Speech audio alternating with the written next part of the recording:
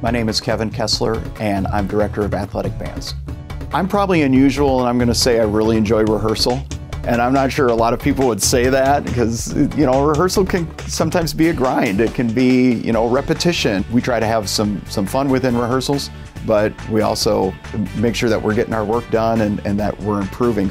A non-musical thing that people might not know about me is I was the first play-by-play announcer for the Jackrabbit women's basketball team. They were not on the radio for every game up until the mid-90s. And I was working at a radio station here in Brookings, and they hired me to do play-by-play during the 96-97 season. And to this day, I still love basketball, and I still get fired up when I'm conducting the pep band. It was great. It was a lot of fun.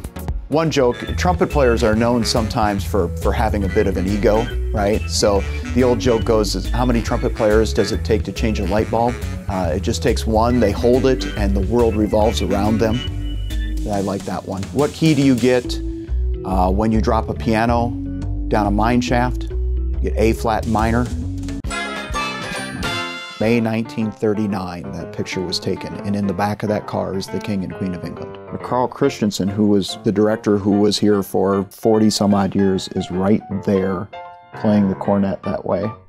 I was looking online and I scrolled across these, and my wife looked at those. She goes, "You gotta get those."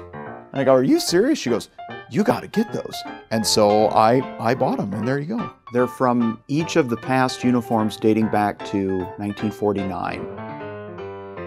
Get involved a lot. There's all kinds of activities, there's clubs, there's just so many things to do outside the classroom that will connect you to other people, maybe outside your major, maybe from a different part of the country, a different mindset that you can meet and have a bigger worldview. Plus, it's just fun. Get involved in what SDSU has to offer.